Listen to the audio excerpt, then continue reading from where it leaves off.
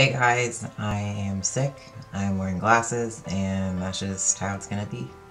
Isaac just started preschool like 2 weeks ago, and so here begins where he gets the whole family sick over and over again for the next 12 years. So I'm doing a Q&A today.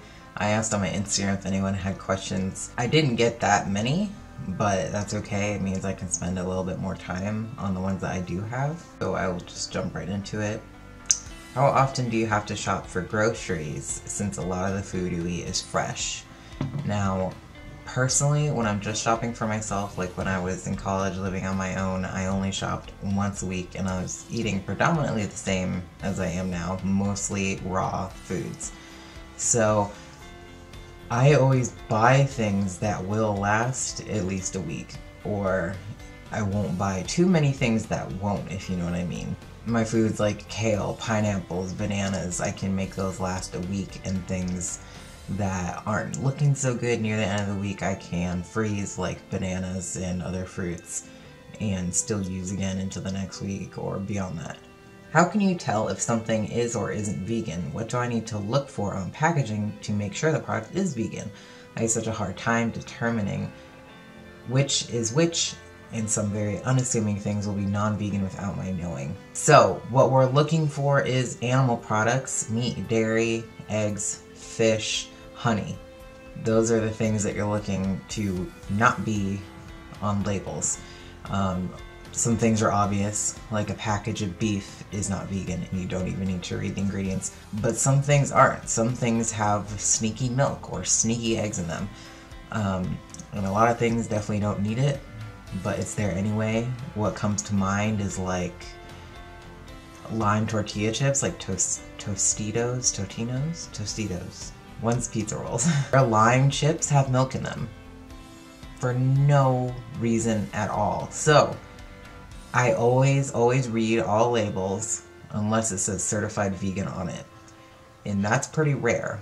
And if it doesn't say it, it doesn't mean that it isn't. It just means that it didn't pay to get that certification done. So, I actually brought some food here to show what I looked for. First thing is you're going to look for is the allergy statement. It's at the very bottom, and it's in bold. I don't know if you're going to be able to read this, but it says, by the way, this is like a Cliff nut butter. It's my dad's, but I stole it. It says it contains almonds, cashews, and coconut. And then it says, may contain peanuts, other tree nuts, milk, wheat, and soy. So, what this is saying is that it is vegan, but it's made in the same factory, perhaps on shared equipment. So, what you're actually looking out for is what it does contain and not what it may contain. Sometimes people will see that may contain and they'll just go ahead and avoid it anyway on the very, very slight off chance that some milk did get into the product, or some eggs did get into the product, you know, something like that. I don't encounter many situations like this because I do eat mostly raw, and I don't have to like check and make sure that a banana wasn't on shared equipment with meat, you know what I mean? That's the first thing that you're going to look for is the allergen statement. It will tell you very clearly in bold what is in it that would not be vegan. Now the things that it's not going to include in the bold are going to be any meat extracts or gelatin. So if you're looking at candy or Pop-Tarts even, lots of Pop-Tarts have gelatin, you're going to actually have to read the ingredients for gelatin. Or if you're looking at a pack of ramen noodles, for instance, like the beef flavor, the chicken flavor is going to have beef extract or chicken extract, which is taken directly from animals. It's not artificial. If it is artificial, it will say the word artificial in front of it, which makes it vegan and safe to eat for a vegan. If you don't want to read them, I totally get it. There are apps right now.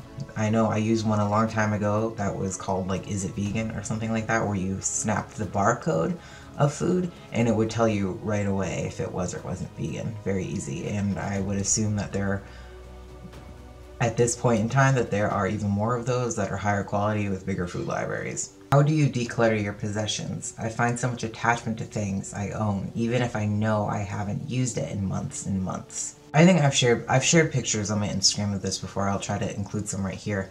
But I used to own so much junk. So much.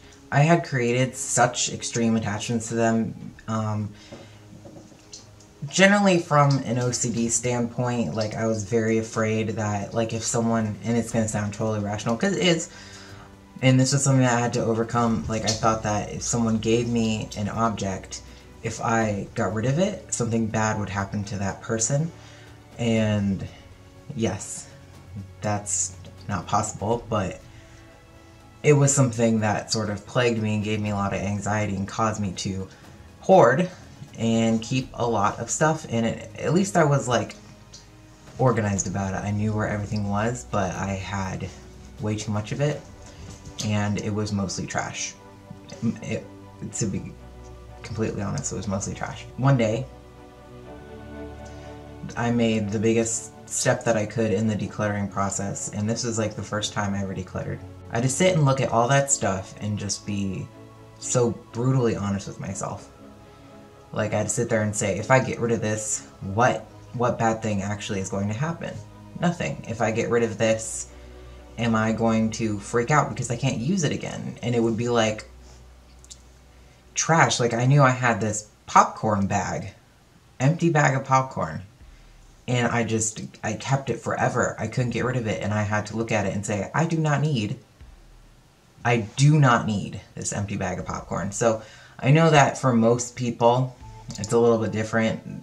Like it's like sentimental objects, or I don't know, just a shirt that they used to like and they just don't wear it anymore, but they don't want to get rid of it. It's not the same kind of attachment that I used to have to stuff, but I think the core of the situation is the same, is that you have to be brutally honest with yourself. Am I going to use this again, or am I not going to use this again? And if you're not going to use it, there's no reason for it to be taking up space in your life. So that's what I did. I decluttered for the first time. I got rid of a good amount of stuff. I mean, compared to the stuff I used to own. And since then I've decluttered on like a big scale, maybe 4 or 5 more times. And I recorded the most recent decluttering on this channel, and you can watch that. I think it's like a 3-part series and a room tour. So you can see the amount of stuff that I own now, way less, and I'll try to include a picture of that as well. What is the most difficult part of being a raw vegan? Honestly, for me, it's temptation for cooked foods. I am not the kind of person that thinks that cooked foods are toxic. I just like to eat raw because it makes me feel good. And yeah, I don't think that there's anything necessarily wrong with eating cooked foods. I just know that when I eat a lot of them over a long period of time, I just feel a little bit weighed down, a little bit tired, and I want something sort of fresh and alive to make me feel fresh and alive. When I first went vegan, from that moment on, I never, ever, ever felt like I wanted to eat an animal product. I never was like, oh, that looks so good, I wish I could eat that. You know, I was immediately put off by all of it, and I have never felt ever that I wanted to eat an animal product since then. But now it'll be like I'm eating my kale, or I'm eating my pineapple, and I look over and I see like rice, and I really want it. Really want it. Do you have any good weight loss tips? I have a like top 10 weight loss tips video on my Graveyard Vomit channel. I will link below so you can watch it. But my biggest tip ever is just eat plants. Eat, if you can, all plants. Whole plant foods, and lift weights. Diet is like 80% of weight loss. Physical activity is only like 20%. Honestly, you can get away with losing a lot of weight without exercising once. That's the truth.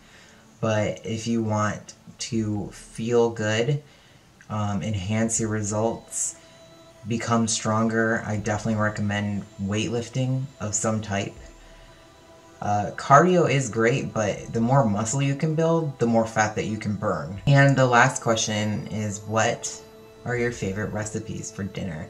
I have 3 favorite dinner recipes. The first one is sushi. Sushi is my favorite food. Vegan sushi is so easy to make. Nori with some rice, carrots, avocado, and cucumber. And that's it, with like soy sauce, or in my case, because I don't eat gluten, I do liquid aminos instead. You can do tamari, coconut aminos, whatever you like. And it's super good. it's pretty easy to order vegan sushi as well if you go to a restaurant that offers sushi, because they'll have like maki rolls or hand rolls or something with just one ingredient, and you can just get an avocado roll or you can just get a cucumber roll. Another recipe that I featured in kind of a lot of my what I eat in a day videos is this kale salad that I just love, and I know I need to make a singular recipe video for it, but it's literally my favorite. It's my favorite salad. It's my favorite raw dinner, and I eat it almost every day. So it's kale, raisins, apple, walnuts, and then the dressing is just peanut butter, liquid aminos, and water. And then lastly, I make a soup. I call it corn chowder, but I mean, I think it's just a soup that happens to have corn in it. That's a little bit on the thicker side, but basically it's like corn, potatoes, carrots, like any vegetable you like, in some broth with some plant milk, and blend that up. It's also one of my what I eat in a day, and I will be making a dedicated recipe video for that, but it's really good too. So that is all of my questions. I really hope you guys got some good information out of this. As with any Q&A I do, if you have a question for me, please leave it below and I will try my best to answer it in the comment section.